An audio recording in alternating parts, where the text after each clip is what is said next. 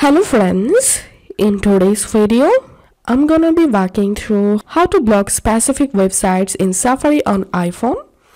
Open settings, tap on screen time, content and privacy restrictions, turn on this content and privacy restrictions option, tap on content restrictions, tap on web content, select limit adult websites, and you will find this never allow section, and inside of this section we need to add the specific website which one we want to block. So tap on add website, and all you have to do is just enter here the website URL,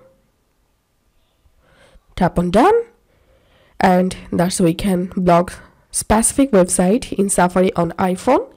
If this video helped you, give a thumbs up and please consider subscribe to Initial Solution. Thank you for watching.